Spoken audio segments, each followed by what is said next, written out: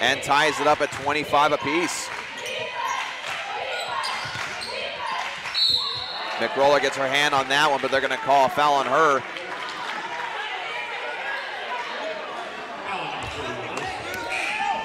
We got a substitution here for Southern Virginia. In comes number 30, Ruth Kempler, the 6'3" freshman from Santa Clarita, California.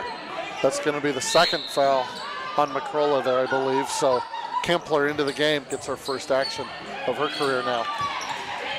And I feel like it's going to be a constant problem for Southern Virginia. They got to make sure they manage McRolla's foul situation because she's a very, very tough defender, and so she'll get called for fouls from time to time. But she's also a very key offensive player for you. It's going to go up and in. That looked easy. Nice shot there for the freshman and her first touch of her career. Takes a bump and goes up and over her defender to score the 2.